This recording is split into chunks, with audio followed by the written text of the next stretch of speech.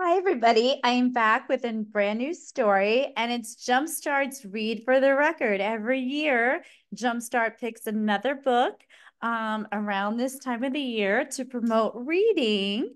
And this year's book is Piper Chen Sings by Philippa Sue.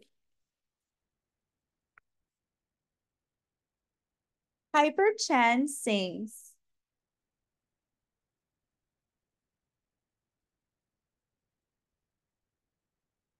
This is Piper Chen. Piper loves to sing. She twirls through rooms. So she loves to sing. And you see her twirling around?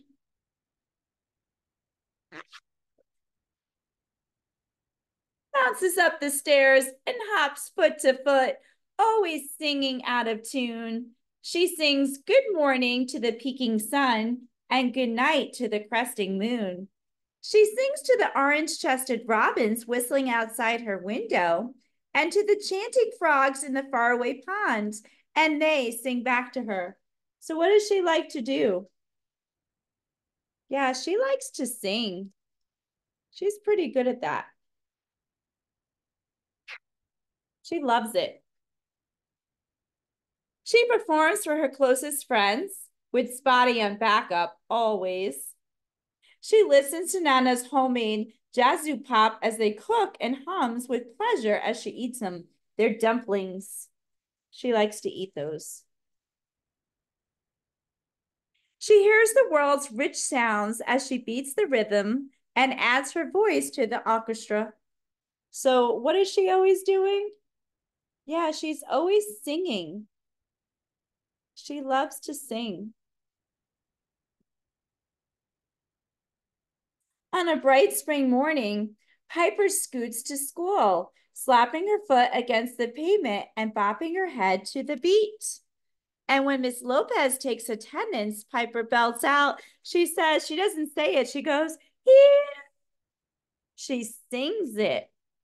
She practices her whistle when she colors and cuts, and she hums quietly while looking for the perfect book. So she's always either singing or humming.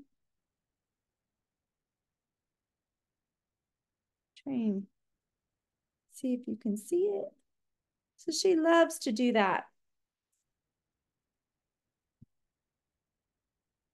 In her favorite class, Piper stands tall and is focused. She feels the chorus of the voices vibrating with her.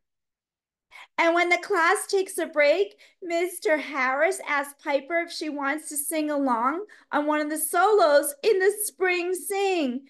And Piper lets her excitement answer. So that's her teacher.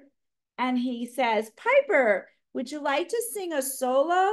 And how do you think that makes her feel? Yeah, she's super excited for that. So she can't wait to sing a solo. And she's like, yes, because she's so excited she gets to do a solo. And when they start practicing, something doesn't feel right. Piper's suddenly frozen and she can only sing in a worried whisper. So when they start practicing, when they have rehearsals, she can't sing. All of a sudden, she freezes up. If you feel nervous, Piper, that's normal. Mr. Harris assures her, you have the choice to sing a solo or sing with the class. Just tell me what you decide next time we meet. So, do you think she's getting a little nervous about singing solo? Yeah. So, all of a sudden, it's out right to her. And when Piper returns home from school that day, she does not twirl through the rooms. She doesn't bounce up the stairs or hop foot to foot. She's not singing. How does she feel? Is she happy? No, she's sad. Why is she so sad? Right, because she got the solo, in which then she was happy, but she wasn't able to do it. And now she's really sad. She's not happy. Usually she's twirling around and she's bouncing. Usually she's super happy and she's singing everywhere. And now she's just sad because she can't do the solo. Listening to the tune from Nana's piano, Piper does not hum along. She does not sing one note.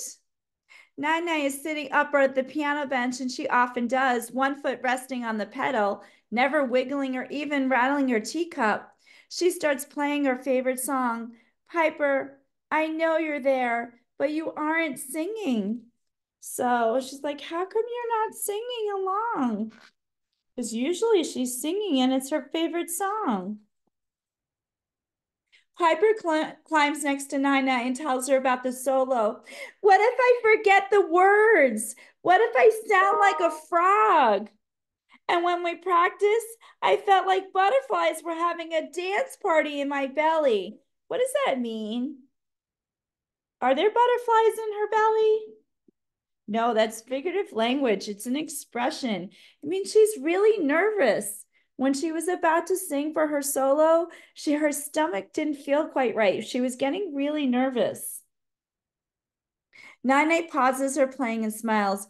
Hudi, she says to Piper. What is Hudi, says Piper. It's a Chinese word for butterfly, answers Nine. I remember being your age. The very first time I touched piano keys, playing along to the rain's beat against the window. Nine plays the keys to sound like raindrops, and Piper giggles. Before my first piano recital, the butterflies danced in me too. Go away, Hootie, I begged, but they just flew faster. They would only settle once I began to play. So she's telling her that she was nervous too when she had her piano recital. She got nervous and she felt like she had butterflies in her stomach and she wasn't able to do it, but then she started playing and she felt better. Has it happened to you? Have you ever got nervous to do something like it could be perform like singing, playing an instrument, sports, doing even like doing a presentation in your class, like something you have to do in your classroom? Have you guys ever got nervous before? Yeah. Well, that's how she feels. She's pretty nervous about this. Eventually, I realized the butterflies visited to tell me, and when something was excited was about to happen, they flew fast when I left China and traveled to America, and I felt them fluttering the day I graduated from music school. So we all have our butterflies. We all get nervous about something. I get nervous about a lot of things. Once I have to do something, I get nervous about it.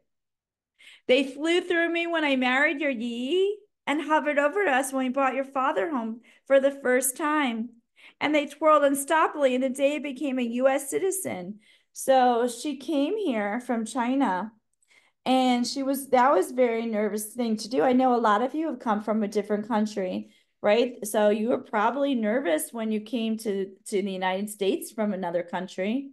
That probably made you nervous.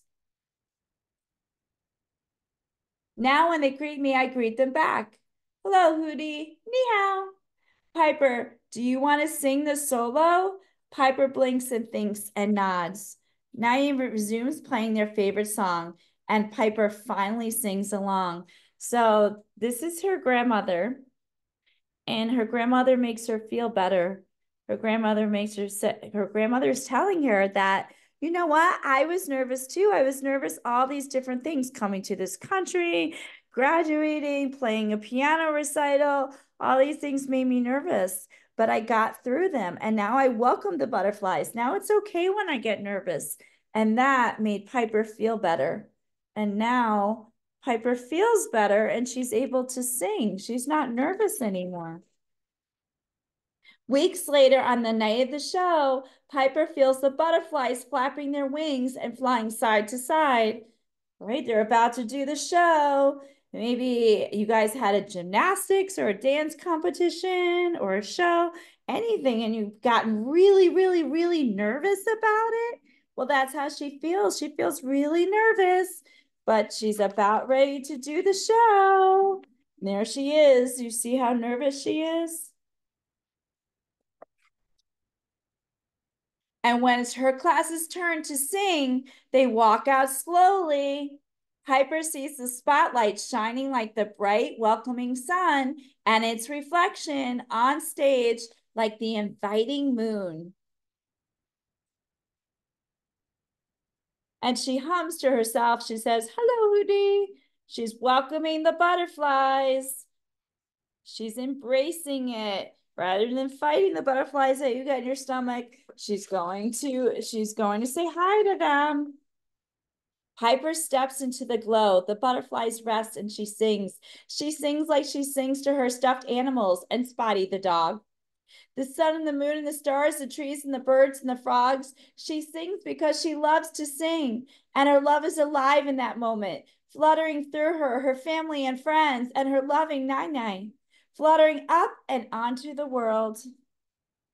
And she was able to sing. She welcomed the butterflies. And that was Piper Chen Sings. I hope you enjoyed that story. Don't forget to like and subscribe, and I hope you enjoyed it. And we are celebrating Jumpstart's Read for the Record. Thank you, everyone.